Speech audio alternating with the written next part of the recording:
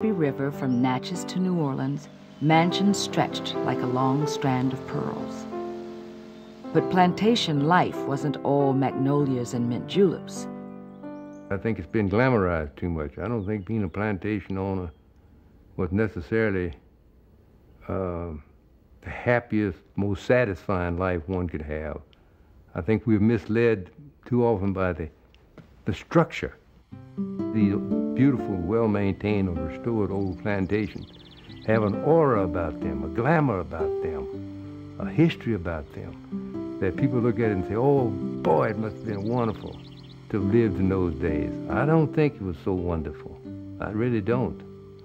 They left a rich legacy of architecture, but also were major players in America's greatest ugliness, and that's slavery.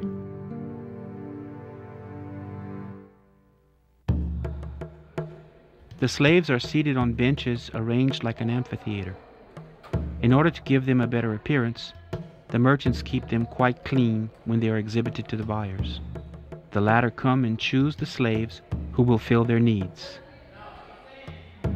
By 1850, New Orleans was the nation's largest slave trading center, with some 300 dealers. The Masonic Temple, the St. Louis Hotel, the Exchange at Esplanade Avenue, all regularly auctioned human beings like livestock. Within a half-mile of the St. Charles Hotel alone, there were 25 slave depots. The slave markets were often the scene of unspeakable human misery. Never have I seen such an exhibition of intense, unmeasured, and unbounded grief as when Eliza was parted from her child. Oh, how piteously then did she beseech and beg and pray that they might not be separated.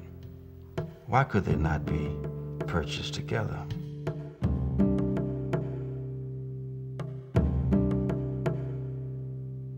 If you were sold in New Orleans, the chances that you would stay here were not very, very good. So slaves in Kentucky, Missouri, along the Mississippi River dreaded the prospect of being sold to New Orleans. The dread that you're going to be sold a long, long ways from your loved ones with no chance that you're going to ever get back. And that's basically what it meant, being sold down the river to New Orleans.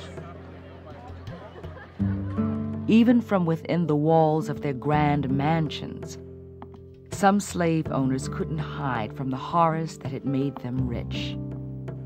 I am a slaveholder myself, yet you must not think that I approve of that inhumane commerce.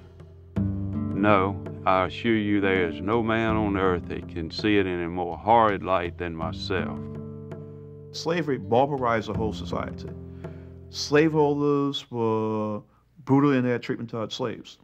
Blacks were brutal in their relationship toward each other. Whites were brutal toward each other. You got used to seeing people mistreated, and it didn't affect you as much as people would have seen it for the first time from the outside. Slavery is based within violence. Slavery doesn't work without violence. It doesn't work without slaves being kept in their place by having their lives threatened, their children threatened, their relations between husbands and wives, mothers and children being severed. America had long been haunted by the specter of slavery. Finding excuses for it was getting harder.